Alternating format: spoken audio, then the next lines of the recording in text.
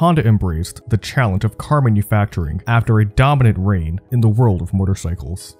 The T350K truck and the S500 Roadster were unveiled at the 1963 Tokyo Motor Show.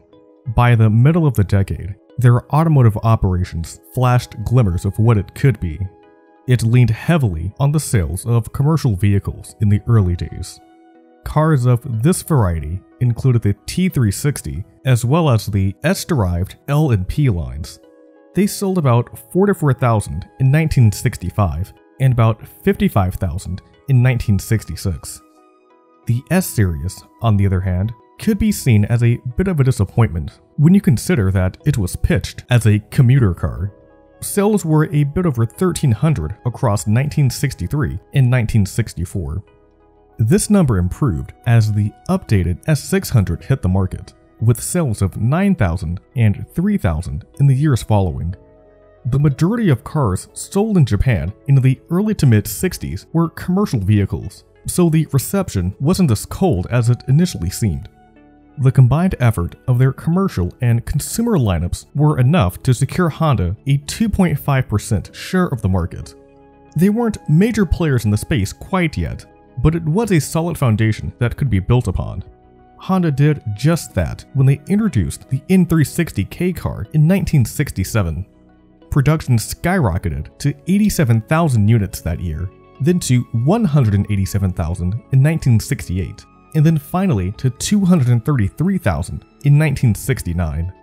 Their share of the market also increased, going from 6.9% the year the car was introduced to 10.7%.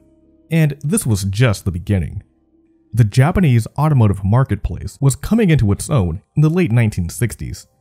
Its highway system went from being primarily composed of unpaved roads to becoming a vital link between prefectures. This made the automobile a more attractive proposition to the people of Japan, who were becoming more affluent as national income levels increased. In 1962, there were about 900,000 registered vehicles in the country. By the end of the decade, this number had ballooned to over 5 million. Other automakers were scrambling to meet the demand. The country's stock of 3- and 4-wheeled vehicles rose from 5 million to 14 million. Honda had an opportunity to dramatically scale up its automotive operations. First, they wanted to expand their model lineup. They had the best-selling K car in the segment, but car buyers were expecting more space and a higher level of refinement in their vehicles. K cars were earning a negative connotation.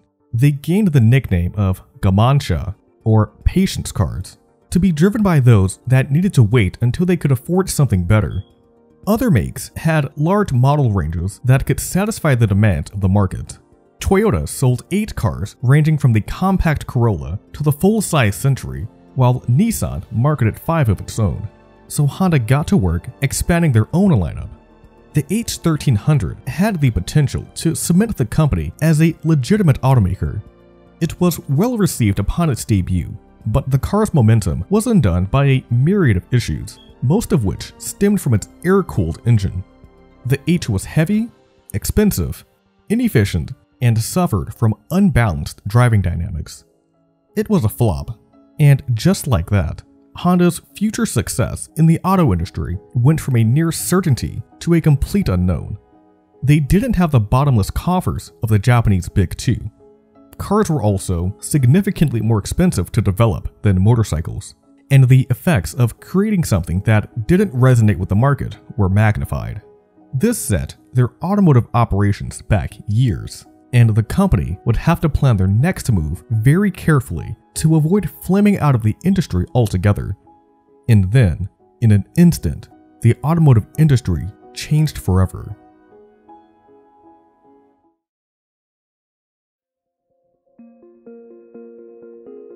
The seeds for widespread environmental regulation in the United States were actually planted during Detroit's heyday, when General Motors, Ford, and Chrysler cast any semblance of rationality to the wind. The Air Pollution Act of 1955 didn't actually set any rules in place on a federal level. Rather, it freed up $5 million for research and placed the burden of regulation upon state and local governments.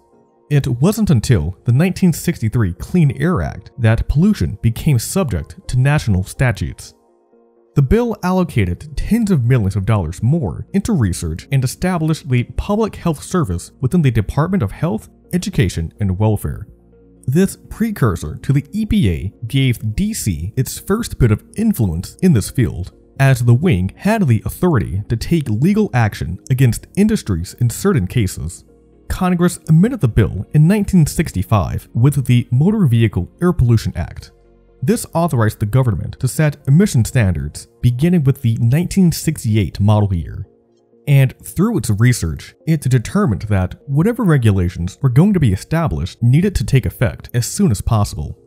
A study in 1966 estimated that out of a total of 142 million tons of pollutants, 86 million tons, or about 60%, could be traced back to automobiles. In densely populated urban areas such as Los Angeles, this number was closer to 90%. All of this foreshadowed the most extreme environmental legislation the industry had ever seen. The year is 1970. Edwin Muskie, a senator from Maine, proposed a major revision to the Clean Air Act. The plan contained radical changes to many sectors and had the automotive industry directly in its sights. The motion detailed strict emission standards that would go into effect in the near future. Cars were required to emit 1/10 of their carbon monoxide and hydrocarbons by 1975. Those built in 1976 also needed to produce 1/10 of their current nitrogen oxide levels. Automakers thought that it would be impossible to meet these specifications in such a short amount of time. They threw a fuss, but after the bill passed through the House and the Senate, President Richard Nixon signed the Clean Air Act into law on December 31st, 1970. Japan wasn't far behind in enacting its own standards. Their Ministry of Transport began enforcing restrictions on vehicle emissions as far back as 1966. The Basic Law for Environmental Control went into effect in 1967, and in 1968, the Air Pollution Control Act was signed into law. Future studies showed the importance of such legislation. A survey in 1970 found that the lead levels in the blood of Shinjuku residents were unusually high. Many pointed to the lead that was used to formulate gasoline as the main culprit. Additionally, about 50,000 people were negatively affected by the staggering amount of pollution. Tokyo's air pollution had also surpassed New York's and was second only to Los Angeles. A 1972 study determined that a large majority of it came from cars. They were responsible for about 33% of the nitrous oxide, about half of its hydrocarbons, and as much as 90% of the total carbon monoxide discharge. This motivated the ministry to enact strict emission standards of its own in 1972, which would affect cars built after April of 1975.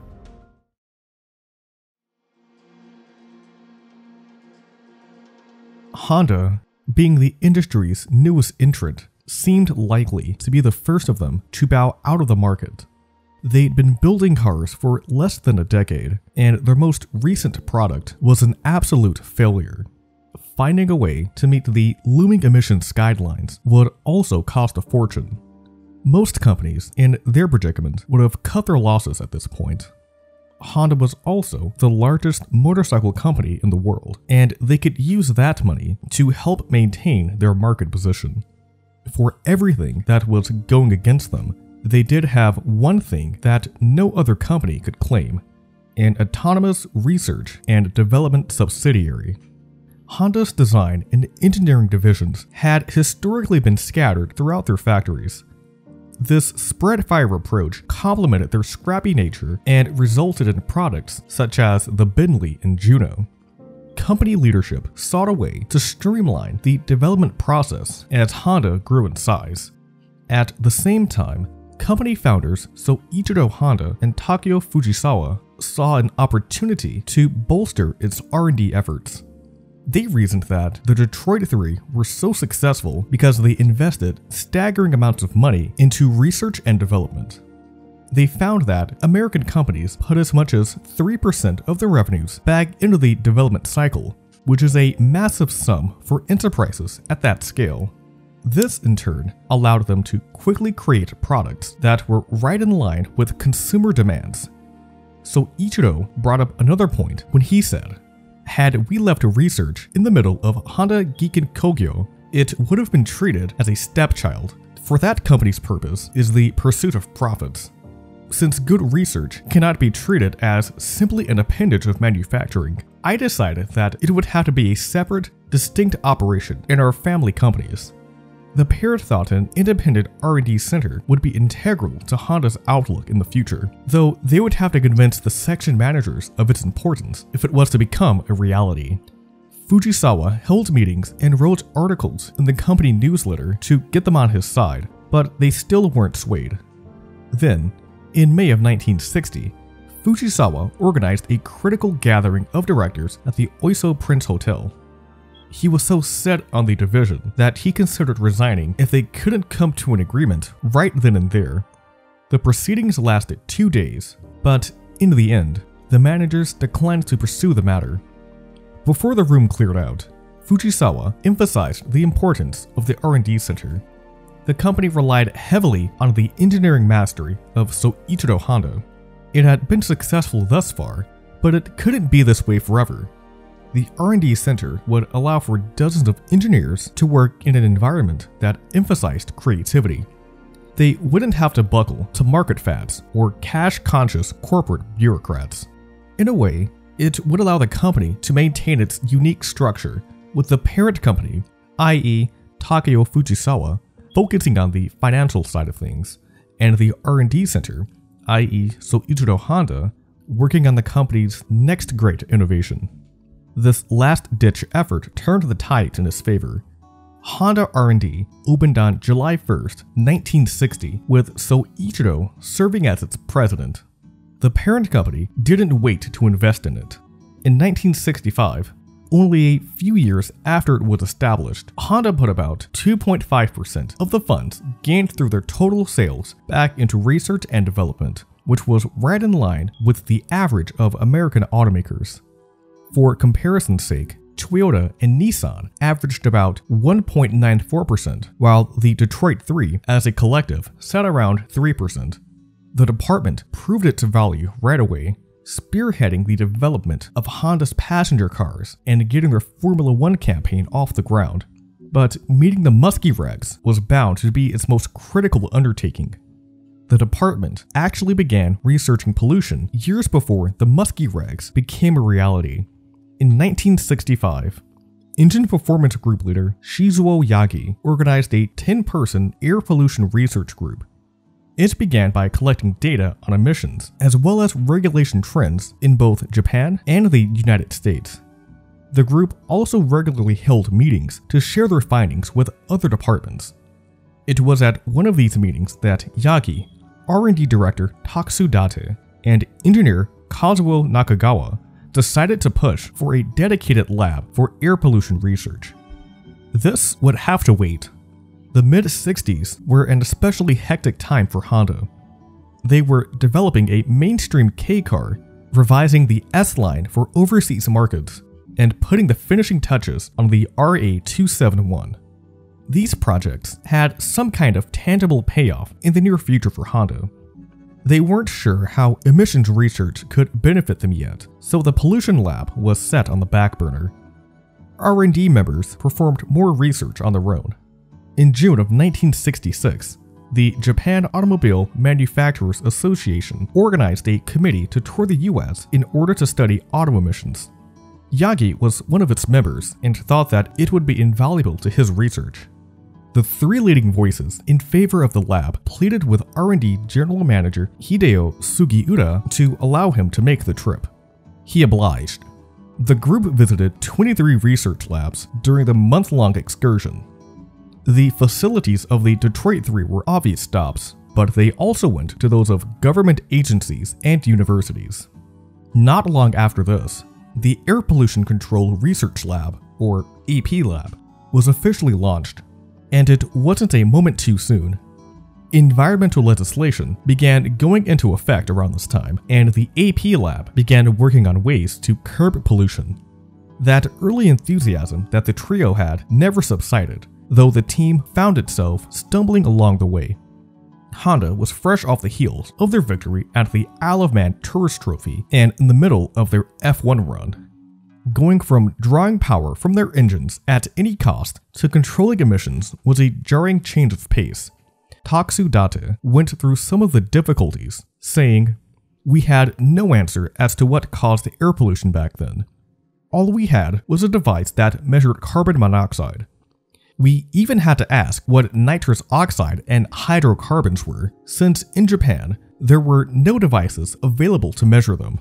At first, we used something called a gas chromatograph to see the color reaction when exhaust gas drawn into a syringe was treated with chemical reagent. With this method, however, the engine condition would change while we were taking measurements. We simply were not able to apply our findings." In this early phase of their research, they also explored a piece of technology that found a place in the lab of automakers the world over: the catalytic converter. You'd assume that the catalytic converter was a relatively new phenomenon with the automotive industry's sudden interest in them. It was actually decades in the making. French inventor Eugene Houdry first patented the catalytic converter in 1952. It's basically a chamber between the engine and the exhaust system that contains platinum, palladium, and rhodium. Modern systems arrange these metals in a honeycomb pattern, but early layouts used ceramic pebbles coated with them. There are two phases in the process. In the reduction catalyst, nitrogen oxide molecules come into contact with the metals.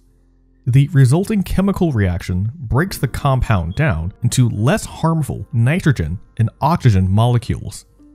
During the oxidation catalyst, the carbon monoxide and hydrocarbons react with oxygen molecules to create carbon dioxide and water vapor.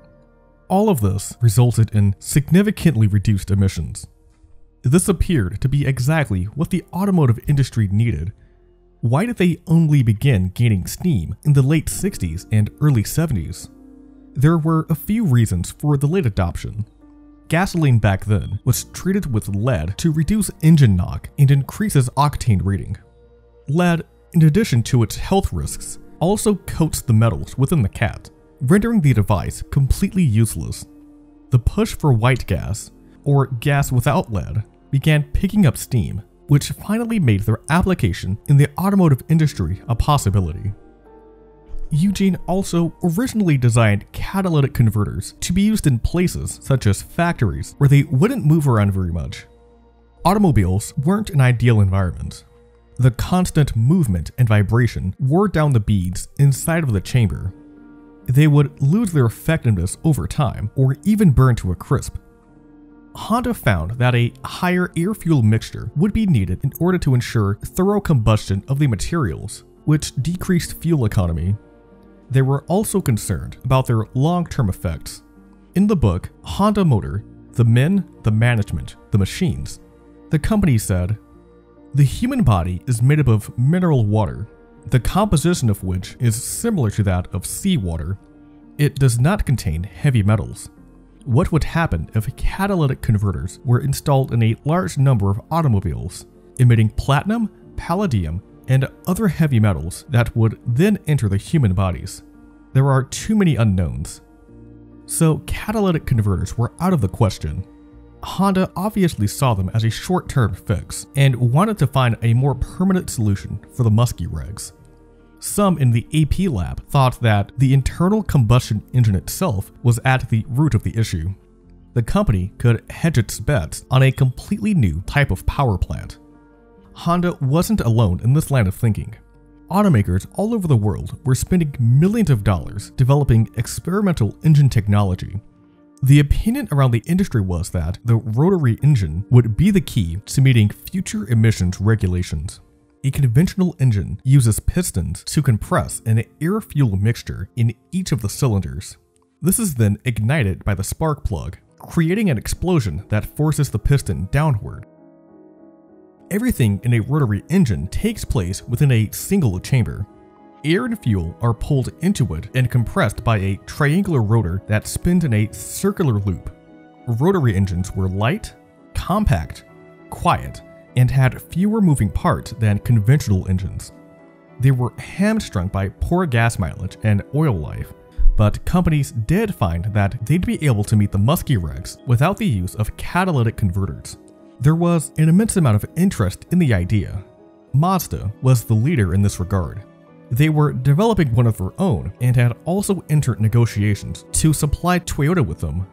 Nissan, Ford, and General Motors were also experimenting with the technology. GM paid $50 million just for the license. Actually bringing one to market was sure to cost tens of millions more, so this shows just how much faith the company had in the idea.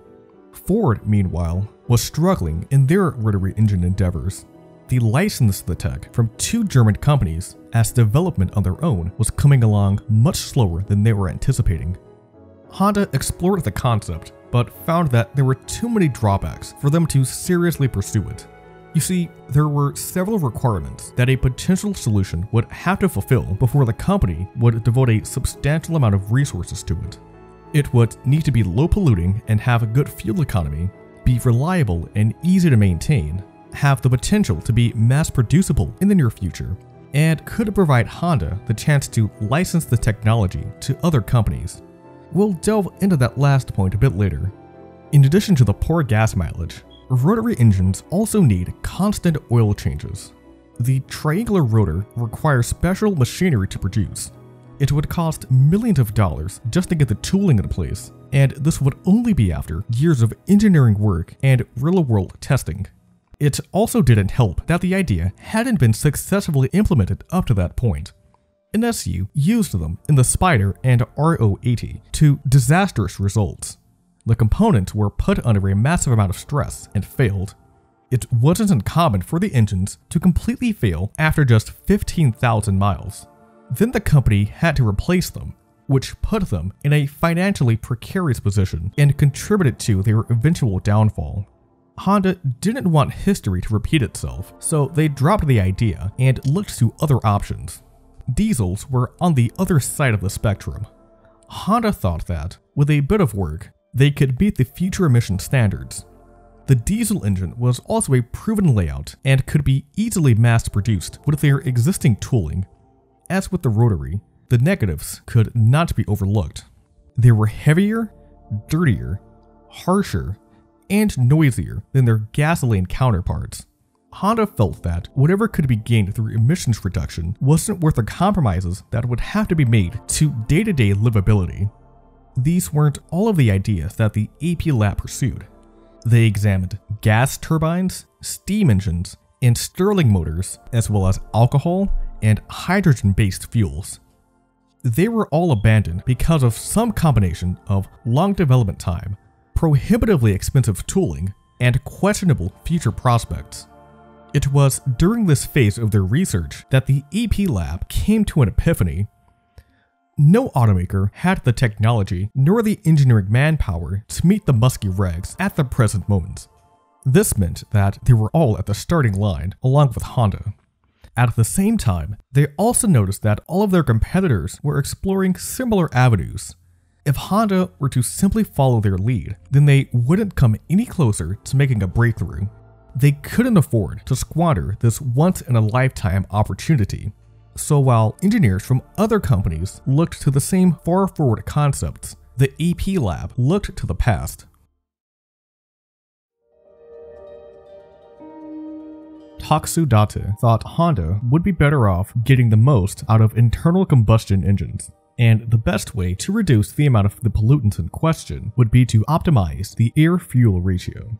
There exists an ideal ratio of air and fuel that will burn away both and leave behind no excess air, known as the stoichiometric ratio.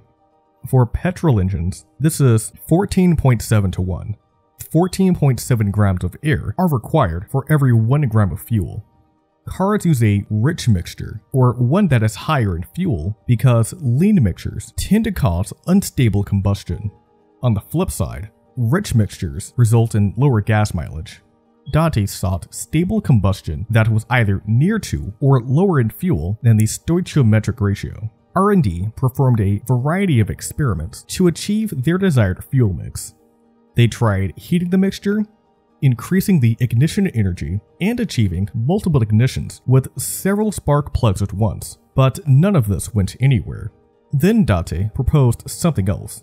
They could create two mixtures, one very lean mixture and another very rich mixture, and combine them somehow to achieve a balanced result in the end. This actually wasn't a new concept. Power plants of this variety even had a name: stratified charge engines. The idea stretched back to the early 1900s. British engineer Sir Harry Ricardo wanted to solve two issues that were plaguing motors of the day: slow, incomplete combustion and engine nog. A rich air-fuel mixture would be easily ignited near the spark plug. The remainder of the cylinder would be filled with a leaner mix. Research on gasoline stratified charge engines stalled for the next several decades. Texaco had been developing their own version of this since at least the late 1940s, called the Texaco Controlled Combustion System, or TCCS.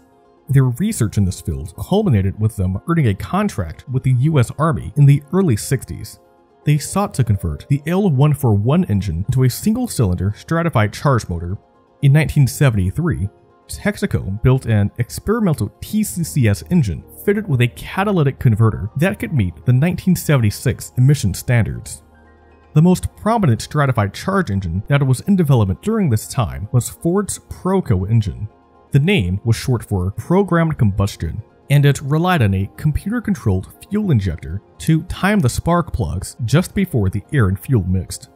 Work on the engine commenced in the late 50s, and by 1960, they had created a successful laboratory engine. Then Ford ran into a myriad of issues. Proco suffered from severe durability issues, increased fuel consumption and nitrous oxide emissions, and noticeable power loss.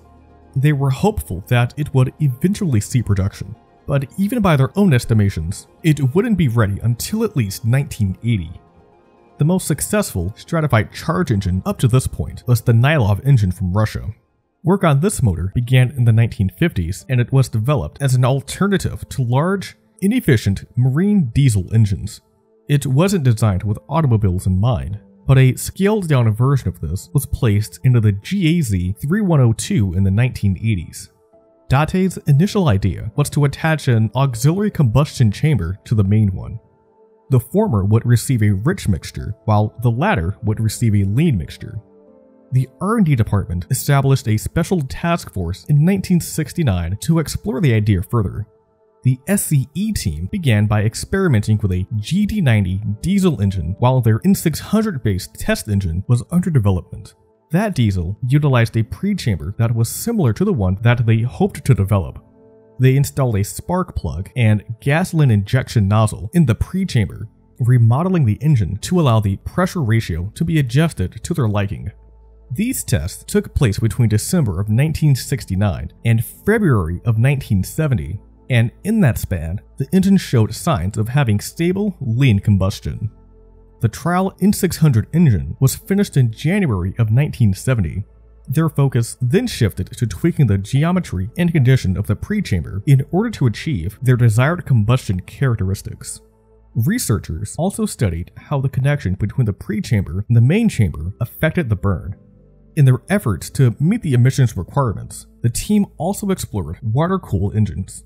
This is of significance because Honda was one of the few companies still holding firm on air-cooled engines.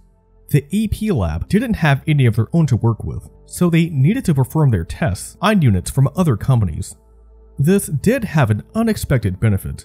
Their research would be proven to work with technology from other automakers. This would strengthen Honda's case when it came time to license the technology to others.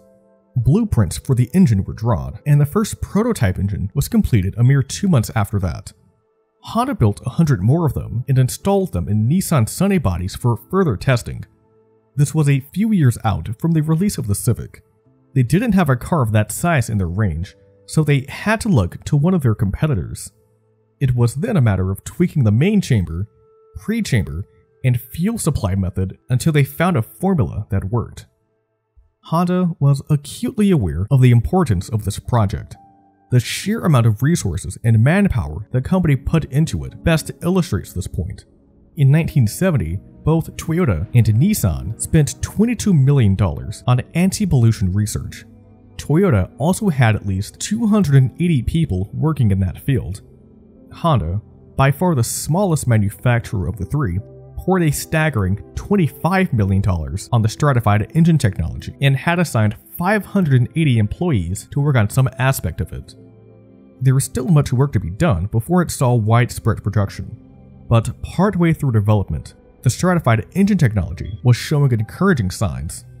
Their early research was so encouraging, in fact, that Soichiro Honda arranged a press conference to officially unveil it. The decision to publicly announce a technology that was still being researched seems baffling on the surface, but Yagi says that there was a method to the madness. Mr. Honda told us, if I asked you guys when it would be completed, you'd never tell me that you had it completed to a T.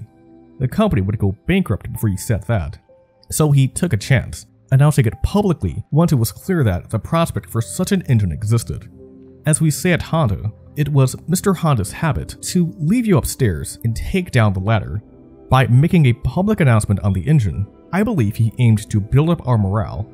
In the process, he could promote our work in research and development. Yagi, Date, and Nakagawa thought it would be wise to give the engine a name so that it would resonate with the public more effectively.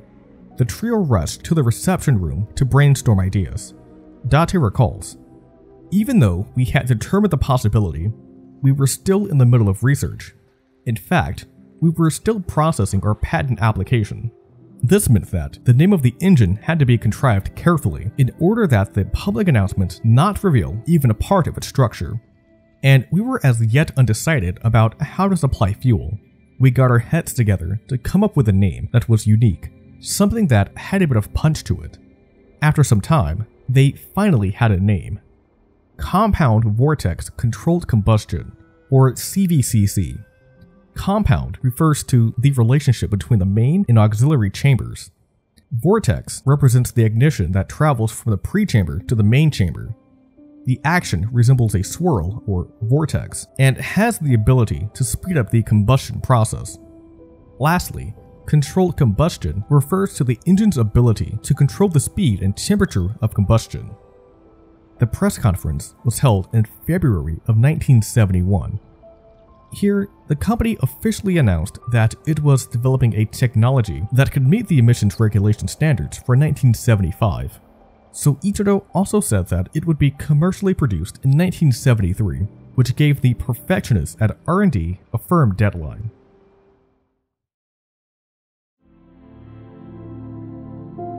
So, what exactly set this apart from conventional engines? The overall layout is similar, though there are a few differences. There is a small, auxiliary combustion chamber around the spark plug.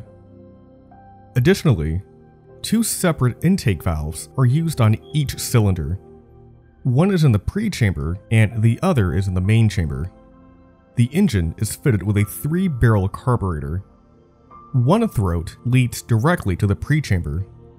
During the intake stroke, it provides a very rich air-fuel mixture of about 4:1. At the same time, the other two throats supply a lean mixture of about 20:1 to the main chamber. This also leads to the creation of a mix that lands somewhere in the middle. The rich mix, located in the pre-chamber, only accounts for about 5% of the overall composition. As a result, the air-fuel blend needs less fuel than a conventional engine and is even significantly leaner than stoichiometric. When the piston rises during the compression stage, it pushes any of the rich mix that seeped into the main chamber back into the pre-chamber, ensuring that the blend remains stratified. The rich mixture at the top is easily ignited when the spark plug fires because they're in close proximity to each other. The resulting flame ignites the moderate mixture in the middle, which then ignites the lean mixture at the bottom. More efficient fuel consumption cuts down on the amount of harmful pollutants that are emitted. There is more oxygen available in the leaner mix, which aids in converting carbon monoxide into carbon dioxide. Nitrous oxide is produced in greater quantities at higher temperatures. Here, most of the combustion process occurs near the air-starved pre-chamber. The flame doesn't reach the main chamber until the expansion stroke. By this point, the temperature here has dropped considerably, and there's just enough fuel in the mix to ensure stable and reliable combustion. This allows it to maintain a consistent temperature and more thoroughly burn the resulting hydrocarbons. The latter half of 1972 was a rather eventful time in the CVCC development cycle. Honda finished construction of a prototype engine in the summer. In October, it officially debuted at the Akasaka Prince Hotel. It was also here that they made two bold claims. CVCC technology could be installed on existing engines, meaning that tooling at manufacturing facilities could be retained. Additionally, the integrated emissions control solution meant that after-the-fact devices such as catalytic converters weren't necessary. This event sent reverberations throughout the automotive world. No one expected Honda, of all companies, to be the first to break through the wall. Depending on who you spoke to, they either became the most innovative company in the space or the biggest target in the entire industry. Others, such as the EPA, needed to see it for themselves to believe it. Honda previously submitted a report on their testing program as part of their annual status report, but the firm offered to perform tests of their own. Honda accepted the offer and sent 3 vehicles to their headquarters in Ann Arbor, Michigan that December. This was a particularly odd time for the testing to occur. The engine was ready for it, and the Civic had been introduced to the Japanese market that July, but a CVCC-equipped variant was still a few years out. Consequently, Honda was forced to ship out similar compact cars from other automakers. They tried to make it as one-on-one a comparison as possible, even going as far as to place sandbags in them to increase their weight. The cars weren't equipped with catalytic converters, thermal reactors, air injection, or exhaust gas recirculation systems. Honda also ran the cars on unleaded fuel to see its long-term effects should it become mandatory in the future. 2 of the cars only had about 1,500 miles. The third, meanwhile, was set to undergo a rigorous 50,000-mile durability test to see what effect the additional wear and tear would have on the technology. It went off without a hitch. Some modifications were made at the 44,000-mile point of the test. There were minor changes to the carburetor, but none of this had any effect on the emission levels. For the first test, the EPA set the cars up on a dynamometer to simulate about 11 miles of city driving. The setup was close enough, with a bit of stop-and-go driving and speeds of up to 57 miles per hour. The first phase of the trial focused on emissions generated after a cold start, where the cars sat for 12 hours before startup. After 7.5 miles, the cars were shut off for 10 minutes before being fired up again to simulate a hot start. Then the cars went through an older variant of this test at a higher payload without the hot start section. Lastly, emission samples were taken from the cars while at idle, 15, 30, 45, and 60 miles an hour. Vehicle exhaust was drawn directly from the car, diluted with air, pumped into bags, and analyzed for the 3 pollutants to question. They are measured in grams of exhaust generated per mile. Cars need to emit no more than 3.4 grams of carbon monoxide, 0.41 grams of hydrocarbons, and 3.1 grams of nitrous oxide in order to pass the test and be in line with the 1975 regulations. Things got off to a rocky start. One of the low-mileage cars suffered from a binding choke linkage during the first test. This was amended, and the cars went on to crush the remaining trials. It emitted 1.9 grams of carbon monoxide, 0.21 grams of hydrocarbons, and 3.1 grams of nitrous oxide per volume of exhaust generated in a mile of driving. These were well under the 1975 requirements, though nitrous oxide levels would have to be reduced by a further 50% in order to meet the standards for 1976. Honda did emphasize that the cars were only meant to meet the 75 specs and weren't specifically calibrated to target nitrous oxide.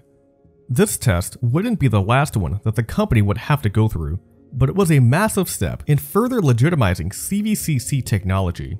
The EPA published the results on December 18th, officially meaning that Honda was the first automaker to meet the 1975 emissions requirements.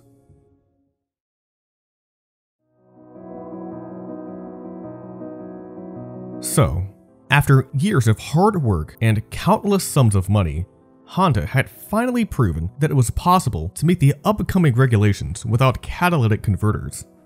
Other companies were sure to use this as inspiration to come up with their own solutions.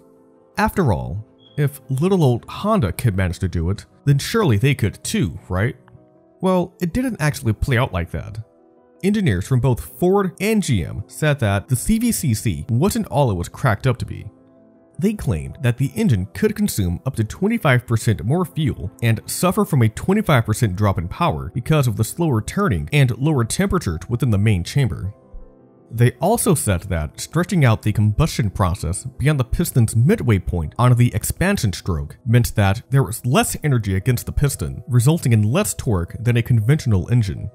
Additionally, the system would take away valuable space from vacuum accessories such as power brakes. The emissions test did reflect an increase in fuel consumption. The average fuel economy of the cars was 20% lower than that of the average of the 2,000-pound 1973 certification vehicles tested by the EPA that year. Even still, the firm felt that Detroit's concerns in this regard were a bit overblown. The CVCC test car was rated at about 70 horsepower as compared to other cars of similar weight in the 50 to 59 range. It also essentially delivered the same power and fuel economy as the engine it was set to replace. As a result, the EPA felt that there was no significant trade-off between clean operation and power and fuel economy. The engineers also didn't think it would be as easy to implement the technology as Honda claimed. Honda's engine had a cylinder bore equal to 2.76 inches, and they were concerned whether or not it could be applied to V8s with 4-inch bores or more. Additionally, the system's valve gear, a simple overhead camshaft with basic rocker arm arrangement to each of the 3 valves per cylinder, differed substantially from Detroit's V8s, which used push rods from a camshaft in the block. Therefore, they claimed that a switchover to CVCC technology would require a complete change to how Detroit created automobiles. Why was Detroit so hesitant to adopt the technology? There were a few reasons. Firstly, the Detroit 3 had invested millions of dollars into catalytic converters. They didn't seem to think that they were a stopgap like Honda did. Many companies were also set to release rotary-powered cars. CVCC technology had the potential to undermine their efforts in both of these areas. They were probably also motivated by a provision hidden in the Clean Air Act. If the industry couldn't meet the standards after making every reasonable measure, then the EPA would grant an extension on the deadlines. If one company was able to meet them, then the provisions would go on as scheduled. The Japanese automotive industry interpreted this to only apply to major automakers. They didn't consider Honda to be in this category, so in their eyes, there would still be the possibility of an extension. All of this led Richard Gerstenberg, then the chairman of General Motors, to write the technology off entirely in 1973.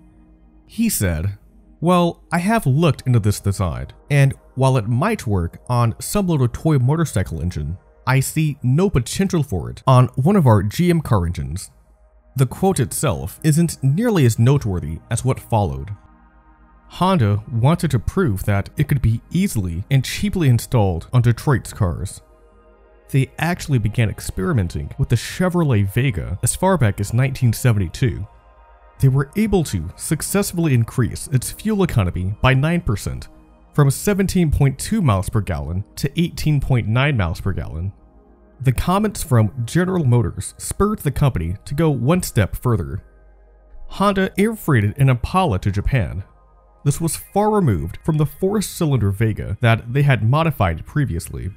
The Impala was equipped with a massive 350 cubic inch V8.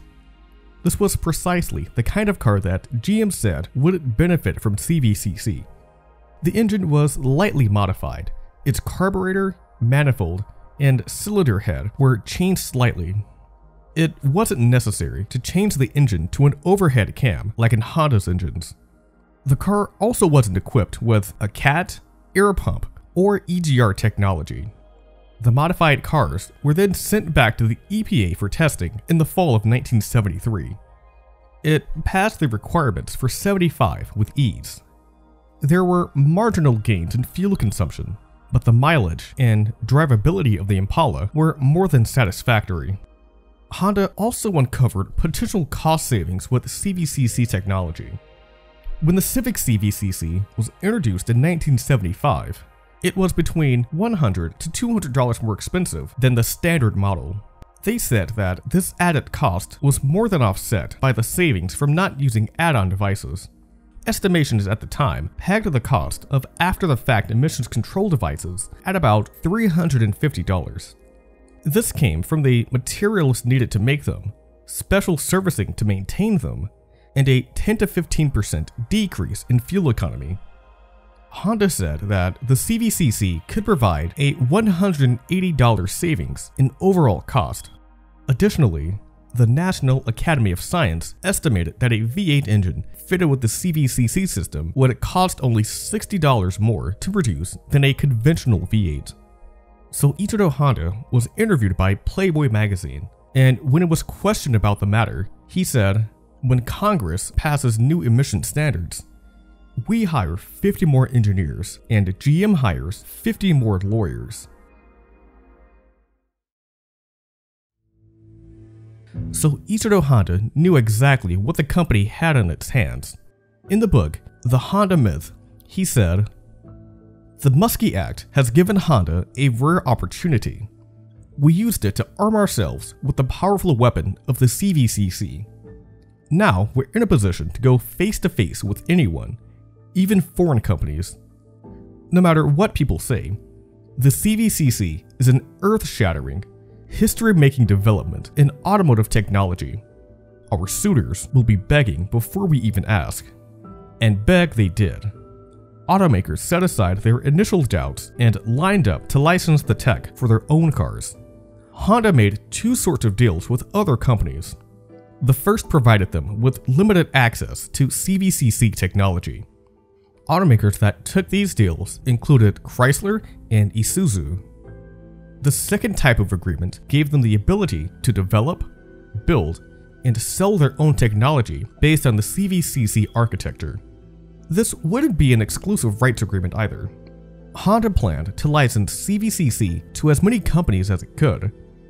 The first company to sign on with them was Toyota. Their system was officially introduced in 1975 as the TTC-V. TTC stands for Total Toyota Clean System and indicates a car that has emissions control technology. The V in the acronym stands for Vortex and specifies the application of the CVCC technology. Ford was also interested. The Proco was becoming less viable with every passing minute. The company spent the better part of 2 decades developing it, and it was no closer to seeing production. In the time that it had been stuck in product cycle purgatory, Honda had conceived and developed a system of their own. They hoped that the Proco could have some sort of payoff in the distant future, but for the moment, they knew licensing the CVCC was their best chance to meet the regulations. This wasn't just about the upcoming deadlines though. This was their ticket into the growing Japanese market. In 1970, the number of cars produced in Japan exceeded 5 million cars. It was estimated that the number could exceed 7 million. Meanwhile, the number of cars produced in the United States fell to around 8 million because of a recession. It wasn't outrageous to think that the Japanese auto market could match that of America's. GM and Chrysler had already formed relationships with automakers there. Ford could have been on equal footing with the others, but their talks with Mazda had seemingly broken down beyond repair. Rebuilding their Japanese strategy from scratch sent the company into a panic, so when Honda publicized the test results, Ford dropped everything and initiated contact. They had already prepared plans that included the importing of engines, the sale of the Civic under the Ford name, joint development of compact cars, and even a capital tie-up. Fujisawa wasn't particularly keen on a full-scale alliance. He couldn't outright rebuff these demands though. Turning a massive company like Ford away could potentially hurt them in negotiations with other companies. This also opened the door for Honda to sell cars in the United States. I'll get more in depth with this side of the deal in a later video. For now, just know that if all went according to plan, Honda had the chance to sell their cars in Ford dealerships. With all of this in mind, Honda cautiously went along with the talks. GM also expressed interest in the technology. The Impala CVCC diversion wasn't just a stunt. It was to show that actually work on their bread-and-butter V8 sedans. Honda desperately wanted them to take them up on the opportunity. Their reasons for this were similar to the potential Ford alliance. The difference here is that 2/3 of the 300 Honda dealerships in the US were also affiliates of GM. Additionally, Honda could use these negotiations as a bargaining chip in talks with Ford. Ideally, they'd be able to choose which of the two to sell their cars through. Hideo Sugiura, a member of Honda's board of directors, flew to Detroit in 1973 to discuss matters further. GM didn't intend on licensing the technology. Instead, they planned on using Honda as a mere engine supplier. The company said they wanted to purchase between 200,000 and 400,000 CVCC engines. Honda had no interest in this arrangement. It would put GM in a clear position of power. Besides, Honda didn't even have the infrastructure in place to fulfill that kind of order. Ford also brought up a similar subject, so even if they were interested in the proposal, it would be a breach of faith with Ford to pursue it any further. Talks with Ford developed, and the two sides came to an agreement in July of 1973. The Civic went on sale shortly after this and was a runaway success. Ford only became more interested in a tie-up, but what little interest Honda had in the idea completely dried up. They realized that they didn't need the assistance of Ford or anyone else to succeed in the automotive market. Still, they couldn't just drop the deal. This wasn't just because of the negative optics that would come from such a move. Honda's corporate policy obligated them to return a favor. In this case, they agreed to help Ford sell its cars in Japan. They rebranded their used car sales division, Honda Chunan, to Honda International Sales Company, or HISCO. The two companies set an annual sales goal of 10,000 units a year. It didn't get anywhere close to this. Ford's offerings didn't appeal to Japanese buyers. Honda also resented how they tried to control everything, from the sales process to the layout of the showroom. And then the oil crisis happened. Ford planned on putting the engines in the Pinto and Mustang, but then ran into financial difficulties. Both sides finally had reason to put the troubled agreement to rest. GM also dropped their plans to install it into their compact cars. Honda was sorely disappointed to not have licensed the tech to one of the Detroit Three, but at the very least, they were able to change how they were perceived by their contemporaries.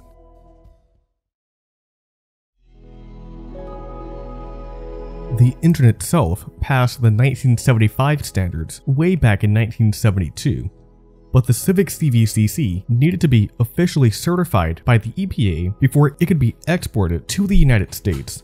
Honda didn't think that there would be much of an issue.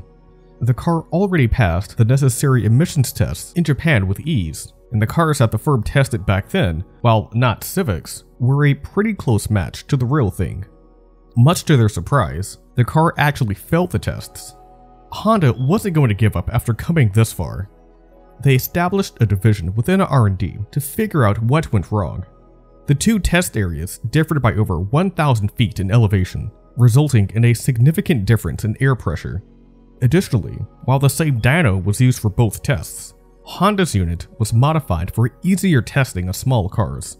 By far the biggest variation between the two tests was the differences in driving habits between American and Japanese drivers. Urban conditions in Japan encouraged sparing use of the gas pedal, while the wide-open highways in America required more aggressive driving. Using the data they gathered from their investigation, they were able to replicate the conditions of the test in order to determine whether the car could pass it. Honda brought the Civic CVCC before the EPA once again in November of 1974. It passed, and they also informed Honda that the car achieved the top rating for fuel economy. I'd wager that there wasn't a better time in the history of the universe for the Civic CVCC to go on sale than when it did. It became available for purchase in Japan in December of 1973. The Japanese auto industry was in a freefall. Domestic production as a whole fell by 7.5%. Honda was the only company there to record a major increase in sales. Production on their side shot up to 430,000 cars that year, and sales rose 21% compared to the previous year. Demand for the Civic was so strong that Honda actually discontinued production of their K cars in order to build more of them. It was the same story across the Pacific. The EPA rated the car at 27 miles per gallon in the city and 39 miles per gallon on the highway. These numbers matched those of the Nissan Sunny, which was then the most fuel-efficient car in the world. At $2,729, the Civic was also the most affordable car on the market. For those that wanted to save money at the pump, the choice was obvious. The country was gripped by a gas shortage in the middle of the decade. This was made even worse for those that owned cars equipped with catalytic converters. They required unleaded fuel in order to function, and it wasn't readily available at all service stations. The Civic CVCC could run on both, though ideally, owners would be using unleaded because, well, you know. The CVCC Civic didn't replace the standard model. They were sold alongside each other. This wasn't the case for examples destined for California. The CVCC engine was standard equipment for cars sold in the Golden State. Newspapers and magazines wrote at length about their so-called miracle engine. Honda's American operations used this publicity to their advantage. They photocopied every article they could find and then sent them off to major dealerships. Retailers, in turn, came to American Honda in droves, hoping they'd get a franchise of their own. Sales skyrocketed from there. 43,000 CVCC-powered Civics were sold in the United States in 1974. Sales for the brand swelled to 102,000 in 1975, making them the fourth largest foreign automaker in the country behind Volkswagen, Toyota, and Nissan. Honda's CVCC technology was an astonishing engineering achievement, but the industry as a whole struggled to meet the rapidly approaching regulations. In March of 1973, the EPA held a hearing in the nation's capital to see whether they should be implemented as scheduled. Honda and Mazda were the only two companies that could meet the standards. The EPA tried to come to some sort of compromise. They asked Honda if they could supply engines to other automakers, but for reasons that we went over earlier, this wasn't a viable option. The companies begged for an extension, and the EPA finally caved. Richard Nixon signed the delay into law in 1974. The standards for carbon monoxide and hydrocarbons were pushed back until 1977, while the standards for nitrogen oxides were delayed until 1978. Automakers could also seek another delay on the provisions if they still weren't able to satisfy them. Honda used CVCC to ride out the rest of the decade. They were able to avoid using a cat on their American market cars until 1980. It began showing its age as emission standards became more stringent at home and abroad. The second generation Civic had two engines available with CVCC technology. Its 1500cc motor required the use of a catalytic converter to get by. This meant that it could no longer run on leaded gasoline. The smaller 1300cc engine could use both, but it was not available in California and high-altitude areas. Things were a bit more exciting across the Pacific. The technology was dubbed CVCC-2 as it entered the 1980s. This version utilized dual side draft carburetors instead of a single twin-choke carb to provide the appropriate fuel mixes. It made its way onto the Prelude and Accord, but the City Turbo was by far the most off-the-wall car that used it. The City utilized a version of CVCC called Compact Blazing Combustion Axiom, or COMBAX for short.